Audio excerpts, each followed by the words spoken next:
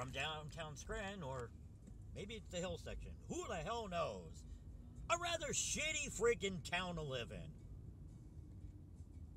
It's a wonderfully pissed off edition of Frank the Lunatic Rants.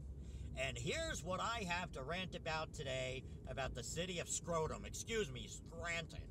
They are fucking morons when it comes to construction. Literally. They're doing this paving project on Wyoming Avenue. And they're actually doing projects a couple places.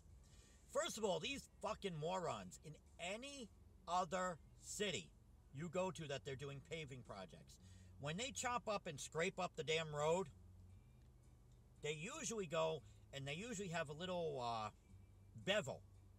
They put a little bit of blacktop there, so it's almost like a ramp.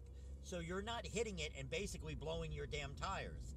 But not in the wonderful city of Scranton, where they have a mayor running for re-election on a whole thing of how great the city's doing financially. You know why? Because you cut back on things like putting stupid bevels up. No, in the city of Scranton, they chop down the road, and then you're basically hitting, say, I don't know, 2-inch drop. Could be more in some places that you're hitting with your car.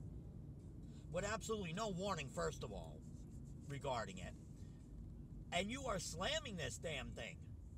So, of course, you know, eventually you're ruining your tires, your wheels, your suspension. No wonder why people don't have ball joints and that on their cars in this city. But not only that. A lot of places do this shit at night. Of course, not the city of Scranton. We're going to do it during the day, during peak hours when people are doing commuting. More intelligence. Another reason why this mayor really should be mayor again. Courtright, you're an idiot. What else are they doing? Oh, then the jackasses, these yam bags put signs up saying, where you can find signs, first of all, saying road work ahead. Okay?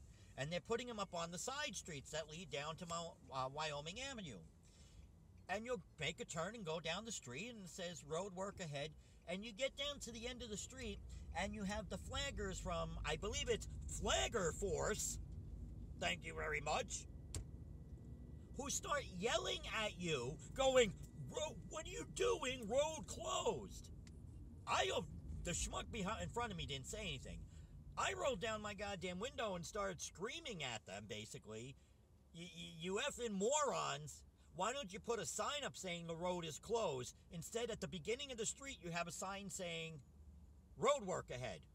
So you have a line of freaking cars coming down these streets, trying to turn around in business parking lots, with these yam bags from Flagger Force and the construction crew looking at you, waving their hands and everything, and yelling at you that the road is closed.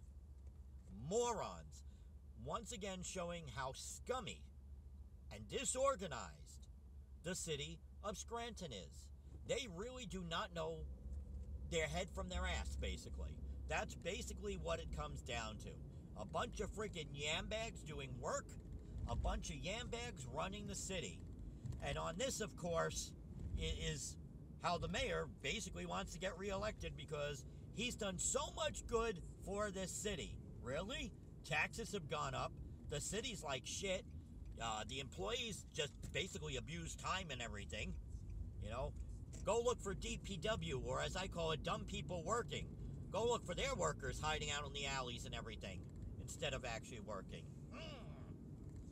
Anyhow, what a scummy friggin' place. Unbelievable. Yet another reason why so many people are selling their houses, and you couldn't get people to friggin' move here. And that, my friends, for now, because I'm sure when it comes to Scranton, there's just so much more to rant about. But for now, that's all I have to say about that.